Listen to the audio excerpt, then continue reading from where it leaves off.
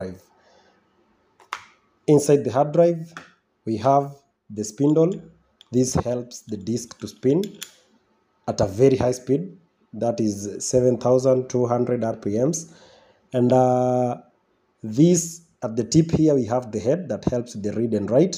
The whole thing is called an actuator. The purpose of this thing is to move to different sectors of the disk to make sure it reads the content within this disk, the chrome part. And here is where we have some strong magnets to help with the movement of the actuator.